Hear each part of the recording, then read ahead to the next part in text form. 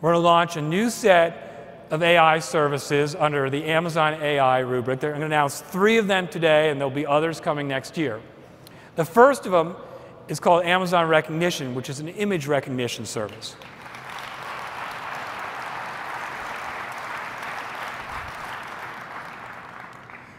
So Rekognition allows you to pass an image to us, either through an API or the SDK, and we will detect objects in an image. We'll be able to tell you that there's a person in this image, or it's a woman in this image, or it's a car, or it's a steering wheel.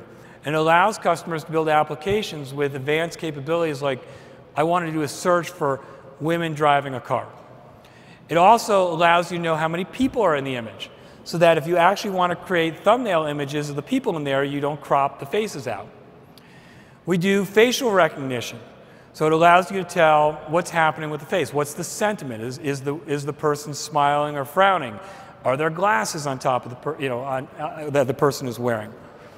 And then it also lets you do facial matching or face matching, so that you can say, do these 2 faces match, which is incredibly useful for applications in the security space. You can imagine unlocking your desktop based on facial recognition.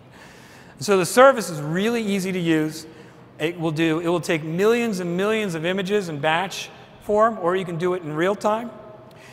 We have the ability, because we have so much data and we'll have so many customers using this service, to continually fine-tune these models. And because they live in the cloud, you get to enjoy those improvements for free and really under the covers.